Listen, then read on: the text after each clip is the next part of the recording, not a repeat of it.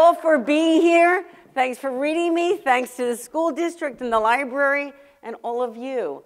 Well, you're going to have some fun this morning because I just wanted to first say thanks for reading me and basically tell you I want to demystify this process of writing.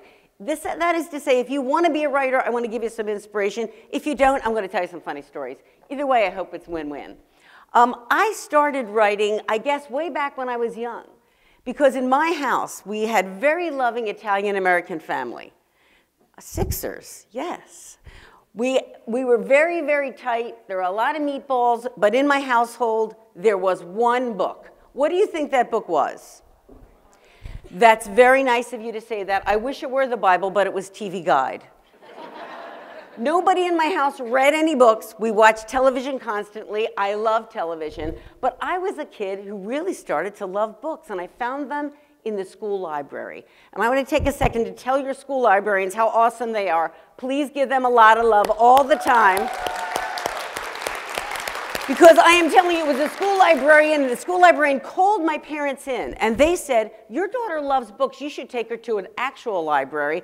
And they did. My father took me to the library, but he sat outside in the car like a dog. What does that mean? Yes, no, I flunked. Okay. So he sat outside in the car, afraid, I mean, he just wouldn't come into a library. There was no TV there. But I was a kid in the stacks, trying how do I choose these books? I don't know how to pick a book. I was a little intimidated. And in my library, there were some books that on the spine, they had a guy in profile who had a really big nose. Now look, I'm just being real. I have a really big nose. My whole entire family has really big noses. My mother likes to say we get more oxygen than anybody in the room. And if we breathe in, like you could die. And it's kind of true. But the guy on the profile had a really big nose too, and I started to read all these guys with these big nose books because he felt like my Uncle Rocky. And then, what did I find out? But the guy is not even Italian. His name was Sherlock Holmes, and that's why I started mystery writing. I know, it's not impressive, but it's absolutely true, like everything I'm going to tell you this morning. When I started reading the mysteries, I discovered a book that I started to love, which was Nancy Drew. I don't know if you've read her, but I think those were great stories. And part of the reason I really loved them was that even though she had a great girlfriend like I do, and she had a boyfriend, and everything was really great in her life to a certain extent, what was important about those books to me, and this is what I sort of want you to think about after I go, is that everything you read touches you in some way, whether you like it or you don't like it. What Nancy Drew meant to me was that she was a young girl, and frankly, she was in the driver's seat of her car. You know, every author will write something, and there's a lot of details in books. We can't include every detail because you have a life, and you will be bored. We have to keep the pace up. So we try to include what's a telling detail. The telling detail is the one that will tell you something about the character. And I think if you've read Nancy Drew, you're thinking about the details of her life. The one thing you might remember is that she drives a blue roadster. That's an important detail, right? Because she is not in the passenger seat, she is driving around having her own adventures. And I loved that about her as a little girl. And so when I got older, you start to go, well, gee, how did you become an author? And this is where I tell you it's not completely impressive. It was my first divorce. I don't recommend this, but what happened was I had been a lawyer and I really loved it, but unfortunately my marriage fell apart when my daughter was born and I became a single mother. And I said, well, now I've got to earn a living a different way because I wanted to stay home with my daughter. Very, very much. I wanted that more than anything. And so I said, well, you've got to find another way to make a living. Let's think about this. You love books. You majored in the contemporary American novel at Penn. You had Philip Roth. He's a great American novelist. You should try to write one of these. Because at the time, there was John Grisham, who's a terrific author, and a lot of other wonderful male authors, but there weren't any women in the leads. And I was like, I'm a trial lawyer. Can I be in the book too? Can I be a star in the book? And so I started to write that. It's because of Nancy Drew. And so I started to write those things. Now I do want to tell you the real deal about my life, which is there's a lot of rejection if you want to become a writer. You get to learn, you cope with it. My favorite rejection letter was from a very fancy agent in New York. He said, we don't have time to take any more clients, and if we did, we wouldn't take you. Oh, right. right, exactly. You know I see that guy when I go to Book Expo in New York, which is this big conference where I was the keynote speaker. Afterwards, he wanted to talk to me. He's like, Lisa, Lisa. I'm like, oh, no, I can't hear you. I actually thought to myself, I don't have time to talk to anybody. But if I did, I wouldn't talk to you. Now, I know that's not super nice, but we're trying to, you know. Thank you. It is definitely real on that. If you look up real in the dictionary, there's me with a really big nose. So here I was, writing. How did I live? I survived on credit cards. This is another thing I don't recommend, but this is how sometimes you have to do it. I charged my life. If there was, you know, I had my daughter. We lived on, she could have books if she wanted. What she needed, we charged. So we could, because we had these credit cards, that was what I lived on. Now, the weird thing about that is that it meant that my daughter couldn't have anything that required cash because we were that broke. So that meant that once a month we went to Chili's. You have Chili's here, don't you? Okay, so once a month that was our big treat. We went to Chili's. But the thing is, my daughter got used to Chili's. Where she really wanted to go was McDonald's. But we couldn't go to McDonald's because McDonald's back then didn't take a credit card. Can you imagine? This was life before you guys. Like, you had to have cash money in a McDonald's so she could never go. Fast forward to the time when I actually get a book deal after all of this rejection. By the way, I had $37,000 in credit card debt, which I paid back. So I am a good example in a way. This is all in the follow your dream category. But when that happened, in the funny part of the story is that I finally got to take my daughter to McDonald's. She was delighted. She couldn't even believe it. At this point, she was 6. It took that long for me to get published. So I was bringing my daughter to McDonald's for the first time as a 6-year-old. She can read. She's in the lines. I have to show her how it works. It's not exactly like Chili's. There's the menus up there. I say, there's the menus, honey. And she looks at the menu and she says really loudly, but where are the appetizers? I know. Every head turns, who is this brat? I'm like, no, and she's not a brat. She doesn't know she's broke, which is how it should be. That's our job, not our children's jobs. And that's how I got into print. I finally got a book deal, and that's how you get there. It's not a mystery how you become an author. You just start. My little secret mantra was Nike, just do it. We can talk more about that later. Now, where do you get your ideas from? For me, and there's a reason for it. The reason is truth, and you have to write something that really matters to you, and so it has to be something that is emotionally true. If it's fiction, it has to be emotionally true. So here's a quick story. My daughter grows up. She goes to college in Boston. I go to pick her up. And those parents of you will know that, you know, when you pick your daughter up at school, you got a whole big car full of stuff. And I have 4 dogs, so 3 of them are in the car because one's naughty. And we pack all her stuff in the car, and she's got a lot of stuff, and she's got books, and she's got earrings. And then I see the cars that the parents of boys, they have like a basketball. But be that as it may, we have tons of stuff in the car. We're packing the car. We're about to leave Boston. She said, oh, I want you to bring my red rug from my dorm. And I'm like, wait, that crappy rug? Sorry, but that's a word. I'm like, I don't want to bring the rug. And she said, well, I paid $37 for the rug. I said, well, I'll pay you $50 if we can leave the rug. But no, and I'm a single mother, so of course I deny her nothing. We take the rug. The rug is on top of the car, on top of a box spring, on top of a mattress, and then the red rug, and then the bungee cord. You guys know that stuff. Like, it's civil liability on a stick. But in any event, we leave Boston with this crap on the car, and by the time we get to Connecticut, there is the worst rainstorm in the history of rainstorms. And my red rug starts to bleed. It looks like I'm driving a bloodmobile. It's like Stephen King. This is me driving. People on I-95 are pointing and laughing. And I don't know what color plasma is, but it was coming down my windshield. And that happened for like 3 states. And my daughter and I, we just laughed. We were just laughing because it was such a ridiculous situation. Now, bear with me because there's a joke about Italian mothers, which I can tell because I'm an Italian mother. And it says, what is the difference between an Italian mother and a Rottweiler? And the answer is, the Rottweiler eventually lets go.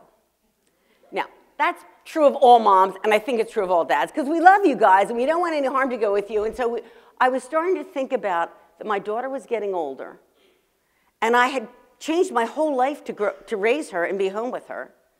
And I was having a hard time letting her go because she was about to graduate college. And there was an emotionality to that I felt very strongly. And when I stepped over the threshold and I got home after this 5-hour ride, I thought to myself, you know, you're framing this question wrong. You're supposed to be a lawyer, you're supposed to be a law professor, and you should know how to frame a question. And if the question is, how do I let go of my daughter, you're never going to get a good answer. But the problem with that question is it assumes your daughter is your property to let go, and she's not. Your parents love you to death, but you're not their property. She's not my property. I just get to be with her. And as soon as I thought that, I was like, I feel better in my heart. And I said, that's a novel. The strength and the veracity of that emotionality became a novel, and the novel was called Look Again. Here's what Look Again is about on the top. A woman who lives in the suburbs comes home one day, and there's a flyer in her mail, and it's from missing and abducted children, right? And she looks at the kid in the middle, and the kid in the middle is her son, who's adopted. Right away, she knows in her life, oh my God, something must have been wrong with my adoption. She had no idea. She's completely innocent. Part of the reason I wanted to write this novel, because as a lawyer, I can tell you that in almost every jurisdiction in this country, you can put up a child for adoption without proving that it's yours. What? It's true. So I said, well, that's a book. So here you are on the first page, knowing that this character has to decide, if I start to investigate what happened with my adoption, I could lose my child, which is the only thing that really matters to me. I can write that emotional truth. That's how I feel. And the other thing is, if I don't investigate it, and I keep this knowledge to myself, if I keep this truth to myself, and this secret, I will keep my child. That book became Look Again, all my books so well, but that one represented the United States on World Book Night. One of the best books in the country. You know where it came from? The real question in that novel is, who owns a child? And it came from that stupid red rug. Do you see my point? It's not a mysterious, lofty, fancy thing. It's just your real life. Whenever you're writing your real life. So I've written 31 novels, all are fiction, that are emotionally true, because I live them, and that's why they connect. I've also written nonfiction about my real life, which you guys probably write every time you post on social media. I know I do. Here's my dog for the 85th time. I like it. Because partly, at some point in my life, I started to want to write real true stories about my life, because I felt like they were a lot like other people's lives in this respect. A lot of families are conventional in that there's a daddy and a mommy and there's a couple of kids. But I can tell you something, that growing up as a single parent of an only daughter, the first week she went to school, she came home from kindergarten not even knowing. She said to me, Mom, do you know there are kids in my class where the mommy and the daddy live in the same house? I was like, oh, that's disgusting. But the point is, there are differences in family, and I felt that acutely because there weren't a lot of divorced kids in her class, and here we were, and I didn't know. And then I said to myself, you know, you should write that. Because partly I went to a library fundraiser in California, and people were saying, well, I'm divorced 4 times, and I have 4 dogs, and I'm divorced 5 times, and I have 5 dogs. And I'm like, well, I'm only divorced twice, and I have 5 dogs, so I have a little cushion there I can. Well, anyway, I said to myself, you know what, Lisa, you're not the only one in the world. That even though you're different and your family's different, you're not the only one in the world. And there can't be a more powerful message, but you have to write that. And like anything you write, it has to be true and authentic to you. So the first book that I wrote, this very funny series that I write with my daughter, who's 30, is called Why My Third Husband Will Be a Dog. It's just because I really love dogs, and I started to notice that people were trying to make themselves happy in life. And whether these women weren't married or were divorced or were widowed, they were just rescuing, buying, acquiring dogs to be happy in life, which is the real point. And so they all became little stories. Here's a quick story about them that I wrote in the book. Became a bestseller. You can do this if you want. Story about my mother. My mother was a wonderful person, and when she got older, I said, you know, she was going to sell the house. I said, you can live with me. She said, I don't want to live with you. All you do is read and write. That's boring. And she said, I want to live with your brother. My brother's gay and lives in South Beach, Miami. That's automatically way more fun than me, because I live on a farm in rural Pennsylvania with a lot of books. She goes and lives with him. They have a wonderful time. One morning, she wakes up in Miami, Florida. It's quiet. It's a beautiful day like this. Sunday. She is completely convinced that she feels an earthquake. She jumps out of bed. She goes and wakes up my brother. Frank, there's been an earthquake. He's like, Ma, go back to sleep. She goes across the street. She wakes up the neighbor. Bruce, there's been an earthquake. He's like, Mary, go back to sleep. And then she doesn't. She goes back inside the house, and for a reason none of us will ever know, she calls the Miami Herald newspaper, which is a major, I mean, this is a big-time newspaper, and calls them up. Hello, my name is Mary Scottoline. She's 90. I would like to report there has been an earthquake. They're like, you might be crazy. She says, tell me your name, because my mother keeps a little list of people she hates, and sometimes you bobble. It's like Newcomb of hate. And but then he says, what is your name? So evidently they both have the list, which turns out to be an excellent thing because 5 minutes, hang up the phone, my mother's pissed. Boom. 5 minutes later, the guy calls back. Mary Scottoline, there's been an earthquake. She's like, I know. I tried to tell you that, but you made me feel old and crazy. But what's amazing about the earthquake is that the earthquake did not occur in Miami. It occurred in Tampa. You guys are geniuses, so you know more about Florida than I do, but I can tell you that one's at the bottom and one's at the top. My mother felt an earthquake that occurred in Tampa in Miami. And because she was the only person in all of South Florida to feel this, they sent a news van to her house. They put her on the television. Underneath the screen, it said, Earthquake Mary. She loved it. My brother, who, as I mentioned, is gay, but unfortunately is the only gay man with no fashion sense, put on his best mesh tank top for the cameras. You might be wondering why. The answer is so he can see the map of Italy that is tattooed on his chest. He has a gigantic map of Italy. Milan is like his left nipple, but that might be too graphic for a high school audience. This is my family. I said, I can write about that, right? They brought the microphone to my mother. They said, how did you know this? You're the only person in all of Florida to feel it. She said, I know these things. They ran screaming. Here's the other addendum to this story, which I also wrote about. Just told the story about my life. My mother, it was going to be a hurricane in Miami. I said, you are coming north, because I was worried. She was 4'11". We're all really short. We have short with big noses. It's not attractive. So I said, listen, you're coming north. She's mad. She gets off the plane mad. She was always a little like Yosemite Sam. She gets off the plane pissed. And they report, for some reason there's reporters at the airport because this hurricane was such a big deal. And the reporter went to my mother with the microphone. He holds the microphone in her face. He said to her, did you come north because you were afraid of a hurricane? She said, I'm not afraid of a hurricane. I am a hurricane. So that's what I'm saying to you. I wrote that story. You can write that story just about something. Isn't your mom a little bit of a force of nature? God bless you. Aren't you going to be when you grow up? Boys and girls, whatever, regardless of gender, whatever your reproductive organs are, isn't that what you're aiming for? I write a lot about my daughter, and she writes about me. So, for example, she'll write in these books about the time when she was read the wedding announcements, and now she's 30 or something, and she would go, oh my God, they're 35, I haven't met anybody, I'm never going to get married. And the same week, I wrote an essay about how I read the obituaries, and I go, oh my God, they died at 75, I'm 63, oh my God, you know. We're neurotic in the same ways.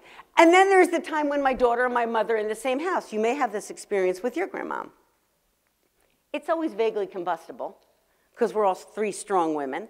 So we're all in my room, and permit me, my daughter is reading the magazine. We love magazines. And it says in the magazine, you should throw your plastic razor away every 3 to 5 uses. My daughter looks at me, when do you throw your plastic razor away, Mom? Is this TMI? Good, fine. I say, well, when there's rust going down my side. She's like, that's not funny. I'm like, it's a little funny. And so then my grandmother comes down. My mother comes down, her grandmother, and she says, Grandma, this magazine says you're supposed to throw your razor away every 3 to 5 uses. When do you throw your razor away? My mother goes, I don't have any hair. So look at all you're learning this morning. When you're 90, this won't be an issue. But what's interesting is what she said next, because she got mad again. She says, I'm so mad. I don't know, what are you mad about now, Mom? I'm mad because my colander broke. My colander at home in Miami. My colander You know the one, Lisa. It's shaped like this, and the dots are in the shapes of stars. Well, the foot fell off my colander. And I listened to her, and I go, well, wait a minute. I know that. At this time, if I know the colander, Mom, that means it's a 58-year-old colander. And she said, I know, but I paid good money for it. Now, here's what I'm trying to say to you. If you think about writing, or in my opinion, think about living your life in a way that will make you happy, you need to slow down the moments in it and experience them and just understand the people around you and what is so wonderful about them. Because I was in that room and I said to myself, this is not a moment that's about plastic razors and colanders at all. That's only this part of the story. Where's the emotional truth of what's happening? Well, the emotional truth of what's happening is here is my daughter, who is younger, and the world now is throw it away. Just toss it. Toss it out. It's plastic. It's disposable. Now we're getting smarter about the oceans and all that stuff, but it's still disposable. That is the world now. But the world in my mother's day, was nothing should ever break. And I will tell you that older people who went through the Depression, who went through World War, I mean, you can't even imagine a time in this country. Probably your grandparents tell you the story, or maybe they're even too young. But these are people who were starving. My mother will tell you the story of how her family was so hungry, they would pick cigarette butts off the streets of Philadelphia and sell them to eat. So that generation doesn't expect anything to break because they didn't break. And that's what's really happening when you look at the generations in your house. And so that's the kind of stuff I wanted to write about. In the novels, I'm writing about stuff that's fiction, but it is emotionally true. And in these funny stories, which, by the way, you can find every Sunday morning, I post one on my Facebook page at 9 o'clock. Read it. It's for free. You get the idea of how you can write them yourself. It'll help you in your English classes. It's 700 words of something funny that happened to me. And I bet it will sound a lot like your family. And all of those are literally true. And as a woman who's getting older, you know, I write about the fact that I'm going to speak to the older women in the audience. There's basically two of us. In fact, not on this side. In fact, you don't exist. But I'll speak for myself that, you know, it's a weird thing to get older, right? You look in the mirror and you find your gray chin hair and you realize you're turning into an Amish man. It's like I plucked my chin for you guys today in the hotel mirror, and I hope you appreciate it. I want you to look really close if I meet you later. Somebody has to write about the real literal truth, and my secret thing is, my secret mantra is, if it doesn't make me cringe to say it out loud, it won't make you laugh. Because you have to think about why you laugh.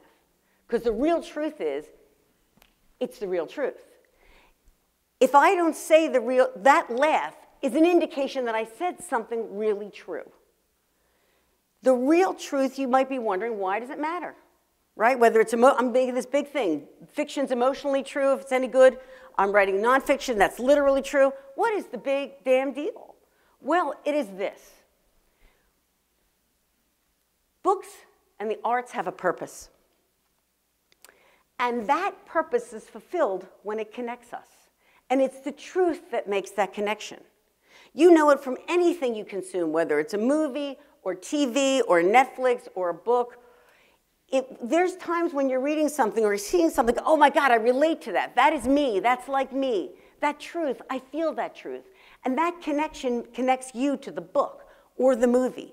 In a book club, it connects the people to each other because they start saying, oh, I love this book. Why do I love this book? Because X, Y, and Z. And when you say because X, Y, and Z in the show your work category or explain your answer or please elaborate, you're talking about yourself.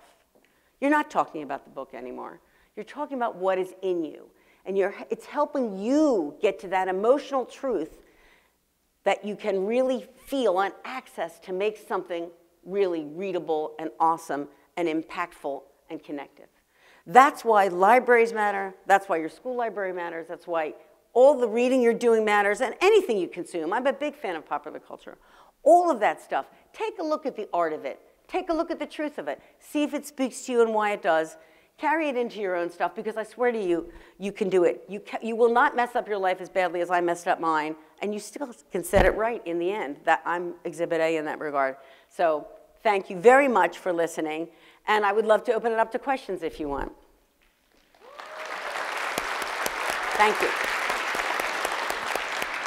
Ask me anything. You see I'm not shy. If you have a question, just please stand and we'll bring you the microphone. I can repeat it too, whatever you want to do. You want to? I think there's one over here. Oh, sorry. What in your life inspired Keep Quiet? Also, I love your jacket. Thank you so much. About the jacket. I bought it for tour. Well, my best friend gave it to me. She's here. What inspired me about Keep Quiet? I'll tell you. And thank you for reading it. And for your incredible installation. I was so blown away by the exhibit and the posters and everything. And I'm really glad you read that book, because I drive on that street every day in my life. It's near my house. It's a street near my house, and I was with my daughter one day. Obviously, she's older than the kid in the book. And I was like, we always yap, because we're always yapping. And I thought, I could miss, I'm a big animal fan. I love animals. I'm a vegetarian. I got too many dogs. I have cats, chickens, a pony. And I thought about if a deer came out, or if something, I would be, oh my God. And I thought, that whole mix of things made me think about, what if I were a parent driving a child?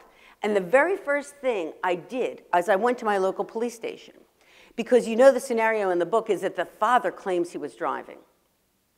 And I wanted to know if that was realistic, because I write, as I said, true stuff, but also I wanted to be realistic. And I know my answer would be, that I left open that question. A lot of my books are about justice and family. So that book had a question. What would you do if you're the kid? What would you if you're the father? A lot of people really love that book. Some people go, that father's a bad guy. I leave it to the reader to decide. But when I went to the police station, I said, how realistic is it? Do you think that a father would lie and say he was driving to save the kid? And the police officer said, every time we stop a parent and a kid, the parent says they were driving, and we're sure that that's not true. But we get why they do it, because we're parents and we love you guys. And you can see it was an honest mistake. It's really, and I love to explore, oh, crap, there's an honest mistake. But then it's compounded by the lie, and you see the box that they get themselves into. So that's really what inspired it, driving there with my daughter and thinking, what if that happened to us? Did you like the book, I hope? Please say yes. Please say yes. I'm not the cool author. All the cool authors, they don't care. I care. I'm honored that you read me. I know you guys are super busy. I can't imagine what your schedules are like, so thank you. Please. Yes. You have one? Go ahead, shoot. You can. Oh. Okay. I like to write, but I get very excited, and you can tell that I'm rushing everything. Like the first page, I introduce the character, and then 3 pages later, I'm like in the middle of the story. How do I pace myself? Okay, so you heard the question. Let me tell you, I want to challenge something. Why do you think that's bad? That's good. I'm going to be real with you now. These books, I think they move along pretty fast. I'm known as really good at pacing. I'm a fan of pacing. I read tons of books. You know the books I hate? The ones that are boring. The ones that are boring. I don't want to be boring. And I think that's a critical error. There's a wonderful author, Elmore Leonard. He's older now, but he says, oh, what's the secret to my books? I leave out the parts that people skip. We don't need to know the weather unless it impacts the character or the character would notice it. I think that's a very good thing. I would not change anything you do. And if you take nothing away from me today, except for the fact my jacket is baller, thanks to my best friend, I want you to take away the fact that there is no right way to write. I don't write with an outline. Are you surprised? Now you met me? This is the person who would have a child when she's filing divorce papers. Don't do that at home. Don't be that. That's bad planning. Okay, so what I'm saying is, I start with the novel. Keep quiet. I said, what if that happened? And then I try to figure out what would happen next. I don't have an outline. All these interviewers, they go, oh, do you know how it ends? I'm like, no, I don't even know how it middles. How about that? Who's going to say I'm doing it wrong? I'm doing it the way that works for me. And I can tell you that I've met a bunch of authors in my time. 50% of them outline everything. I know a guy who does a 400-page outline. Oh, my God. I could never in a million years. I'd be bored to tears. I think it would be like writing Mad Libs. I don't want to know what happened next. And I think if I don't know what happens next as a writer, that excitement, like when you said I get excited, that's awesome. You can't bottle that. Your excitement will come through on the page. I swear to you, I've been doing this for 30 years. People feel your tension and your emotionality. There's a sad part in my books. I'm crying like a little baby. It's like this, I'm such a good writer. No. But you gotta feel it. So go, let all of that, the emotionality that's in you and the pacing, people, that's gonna be what you write, and it has to be authentic to you. And as far as process goes, and you can find this on anything you write at school, Hemingway says, write drunk, edit sober. Now, I'm not recommending that. But his idea is this. I also say to myself, a little cleaner, get it down and then get it good. So you just want to get it down. Don't judge yourself. Do we have any musical theater people? Where's my Sondheim fans? Anybody? Well, I'm going to quote it. Good. Kindred. Sondheim is a wonderful, he's a genius. Here's what he says about the creative process. It's true of anything. Whatever you're doing, stop worrying if your vision is new. Let others make that decision. They usually do. You keep moving on. That's what you should do. You keep moving on. Don't listen to anybody. Don't listen to anything they say. Sit down. And my other little secret is to, since it's my job, I write every day. I do 2,000 words a day. That's a lot of words. That will take till 7 o'clock at night. Because partly I'm figuring out what would happen next since I don't have an outline. That's all right. If you give yourself a little word count, let's say you're going to write 50 words a day, 25 words a day. Do it every day, no matter what. It's a journal, it's a diary, it's a blog, it's a vlog, whatever you want it to be.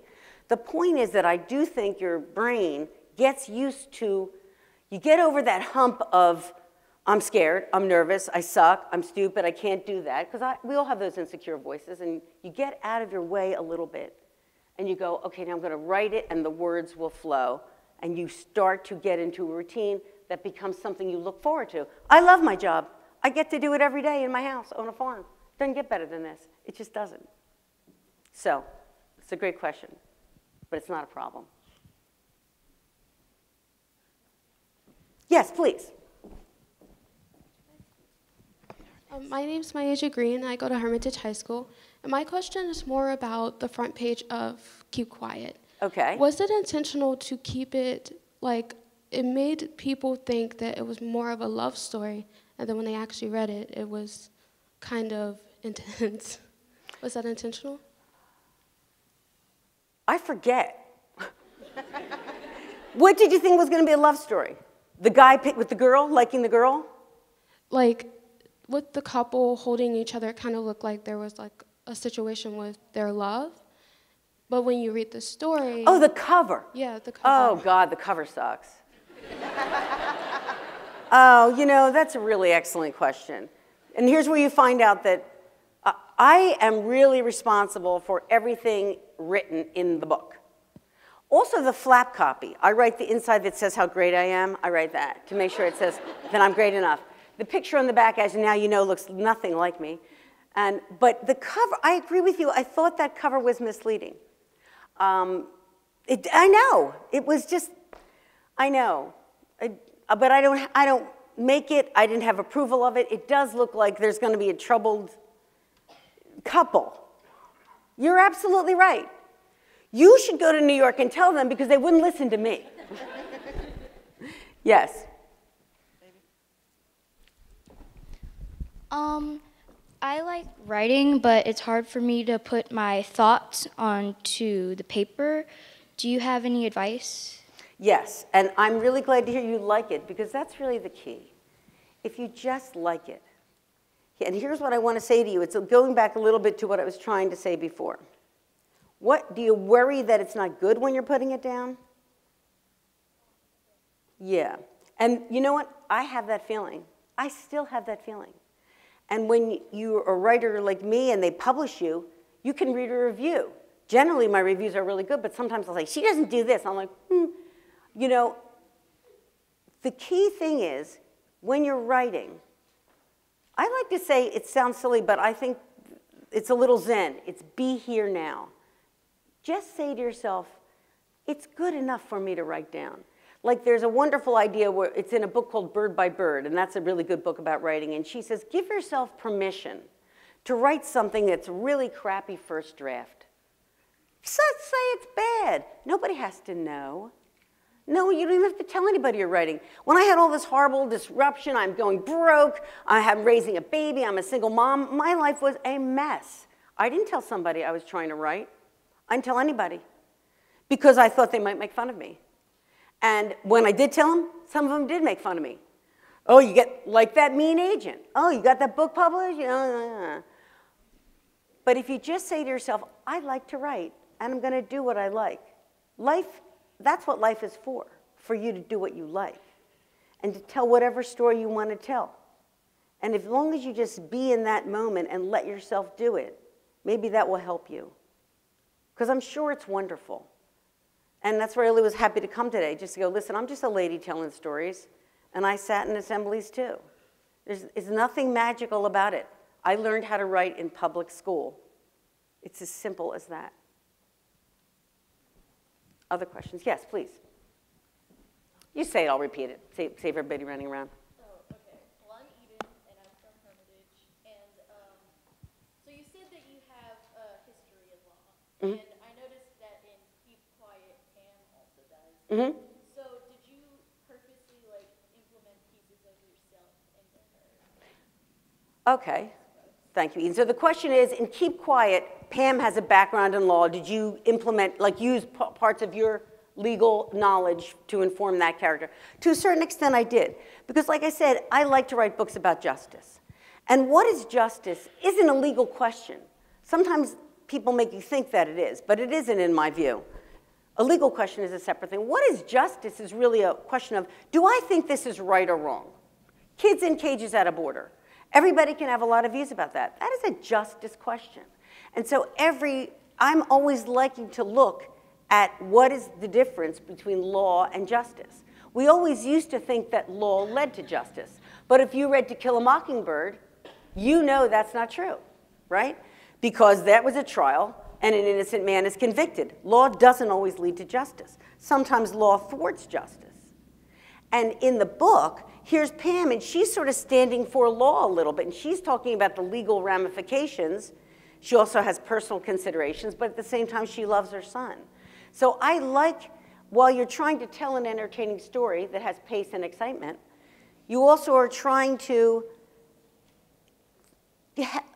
give people a way to think about concepts like justice, because every newspaper, every TV you turn on, any headline you see on Twitter, I'm on Twitter all the time, involves a justice question, which is really a moral question. So yes, I did try to, I could have just said yes and then wouldn't have to give a big lecture, but it's such a good microphone. Yes, please, honey. I've noticed that my writing usually mimics the style of whatever book I'm reading. How do you find your own voice? That's a really good question. These are all good questions. You heard what she said. And that happens to me too. Sometimes when you're reading something, you can start writing and you can write, you're writing in that voice. That's what voice is. Your English teachers probably talked about that. Voice and plot and character are really all of a piece. It's the way you tell a story. You can probably think in your head of somebody like in your family, maybe your mom, or somebody who tells a story in the way they tell it. That's voice. Now, that happens a lot when you're reading. What I say to myself, I go back to this Zen. I wish I had a better motto, but I sort of say to myself a little bit, which is, because I love to read, and I read every night, and I read all the time. So I have to be careful, particularly with a novel that's very voicey. I'm talking to you like the way I talk. And it's the way I write. So a lot of times what I do, and this is a little trick, is let's say you're writing it down, and you're going back to my earlier advice, which is don't judge yourself, don't be judgy, just write it down, be in the moment, write it. Now, go back and look at it later. Remember, write drunk, edit sober? You're gonna write down whatever it is, but when you come back to edit it, what I secretly do is a lot of times I read it out loud. Every book you've read of mine, any book you've read of mine, I've said, they're all an audiobook, but I've said every word of those novels in my house because I want to make it sound more like me. or the character that I'm inventing, who can be like you. I mean, all of the characters are to a certain extent have something of me in them. So I think when you speak it out loud, it helps you get to your voice.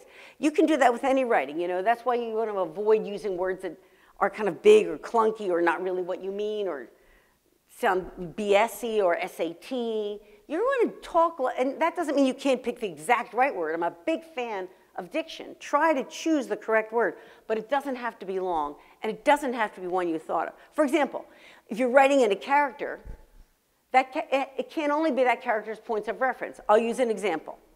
We talk a lot about outsiders in fiction, because a lot of outsiders tell stories. If you think of The Great Gatsby, Nick Carraway tells the story because he's not of that place. I'm really not from here. You can tell. I have this accent, and I talk real fast, and I'm annoying generally. I went to the hotel this morning. It's a beautiful hotel in Richmond. I wanted to eat grits. I'm excited. I'm not from here. So if I tell a story about me eating grits, I tell it as an outsider because grits is a very big deal. I'm embarrassed. The room service lady came. I said, I have to tell you, I don't know if I should put milk on it. Like, how do you eat grits? And she said, I eat it plain with salt and pepper. That's what I do too. The point I'm making is when you're also, apropos your voice and your authentic voice, part of it has to be your authentic character. So I can't pretend, I'm not going to fake it. I'm not going to pretend I know all about grits. I don't. When your character is in a room and they describe a room, and they'll have to, the auditorium. Now, an architect will know this is acoustical tile. But if you're going to describe this room, it has brick, and it has some wavy things, and then it has lights on a track, that's another way to keep your voice authentic. What is it your character really knows about? What's the character's age? What's the character's gender? What's the character's ethnicity? Where are they from? Do they know what grits are? Because a person who knows what grits are is going to describe it differently from a person who doesn't. Does that help? Good. Just thought of it, because it's a good question. Yes?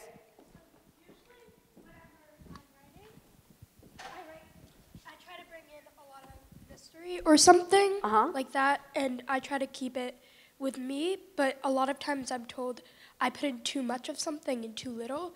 Do you know any other ways to like balance it out more? Well, I like what you're saying. I mean, I think it's, in terms of balancing it out, one thing I think is really good, and I think it sounds like a mistake you're not making, frankly, is that when you want to have some mystery in something, we all watch TV. And we all watch, I'm the same with the Netflix, right? Remember, you have some time to tell a story. A lot of beginning writers will not put mystery in. So they have everything in the front paragraph. This is the person, this is what they think, this is what they do, this is how old they are, this is what they did. You don't have to do, I like the idea that there is some mystery in it. Now, you don't have to tell it, by the end, the person should know. Like, by the end, maybe you're going to answer some questions, but you don't have to answer them in the beginning. Sometimes I think it helps to just try to, like, if you have the time, and you write the thing, then give it like an hour or two, maybe even a day. I do that with my books. I say to myself, you need to let this get cold. Let it get cold. Then come back to it and read it like a person who never read it before. Try to pretend, because this is in the edit sober part. So now you're going to edit, and you go, I don't know anything about this story. I only know what this person's telling me right now. Is this enough mystery for me? Is it too much mystery for me? Does it answer it by the end? But I think your initial concept about getting some mystery in things is good. Think of all the shows. What shows do you like? I mean, maybe Lost didn't have a great ending, but it's bringing you along. Everything. I mean, what are you guys watching? I'm watching all the stuff on Netflix. There's a lot of mystery. I mean, mystery is what keeps people interested. I write books people call page turners. There's a lot of reasons that happens. One is pace. Another is characters that you care about. And another is that there's just enough mystery to go, if you notice at the end of the chapters, and Keep Quiet, for example, I'm always like, I'm going to end the chapter on a place that makes you want to turn the page. And that's what you're always trying to do. I'm going to make you come along with me, because I actually have to figure it out. And the surprise ending always comes as a surprise to me, which isn't really impressive, but it's true. Yes, please. When you got rejected, how did you feel? Oh my God. When I got rejected, how did I feel? I felt terrible. I felt useless and dumb. I felt ashamed. That's the bad thing about rejection. It makes you feel like you had no right to even try, right? And that's what's wrong with it. When I saw that guy, that's why I secretly was mean to him, because I thought he made me feel ashamed for trying. And that's a terrible thing. This country is about people trying to better themselves. And I wanted to better myself, and I had a child to feed. So it really wasn't very helpful or nice of him. And I said to myself, I'm just going to prove him wrong. Whenever there's haters, I get haters. You can read, the column I said to you that I'm going to put on my Facebook on Sunday. Well, it's published in the newspaper. There's a comments section of the newspaper. People say to me, don't read the comments section. I'm like, are you kidding me? I love the comments section. I want to see the guy who says, I'm ugly, I'm stuck up, I'm no talent, how do I earn a dime? They give me strength. I'm like Captain Marvel, man. Do you see that? Like she draws strength from that. That's how you just flip it on him, You hate me? You're going to reject me? You'll see. In the end, he wants to talk to me. I don't have time. Let's take one more question. Yes, I don't want to leave it on a petty note. I want to be a good model for you. Yes, please. I'm Isabel. I go to Herm. So how do you get past writer's block? How do I get past writer's block is the question. Writer's block is a little bit of what I was saying. It's all those internal voices. It's all the right? Is that how you feel? Like it's the voice that says you can't do it, or I don't know what to do. I don't know what to say. I can't think of anything. I don't know what to write next. It's not any good. And I just try to say to myself, this sounds dumb, but sometimes I do visualization things. I had 10 years of therapy. I'm a fan of all of this stuff. And so sometimes I take the bad thoughts in my mind, I put them in a little box off to the side. Because it's very hard to say, don't think that. You can't help it. You don't know how it got there. If you go to therapy, you'll figure it out in 25 years. But until then, you try to put it in a box. I always say, I'm going to press on regardless. Yeah, there's bad thoughts. We have to struggle with things. And then, as he points out, once you struggle with yourself, then you get to the outside world. It goes, we'll take a pass. No good. Rosato and D'Annunzio is another book. It's just been, Happily is going to be a TV series. Another thing I wrote is going to be another TV series. I got a lot of rejections along that way. I just doesn't stop me. I just say that is part of this terrain. Rejection, haters, and also me defeating myself. But I just say to myself, you keep moving on. Just keep moving on and don't judge it. Don't judge it before you put it down. Just put it down. Fair enough? All right. Well, thank you very, very much. You guys have been amazing.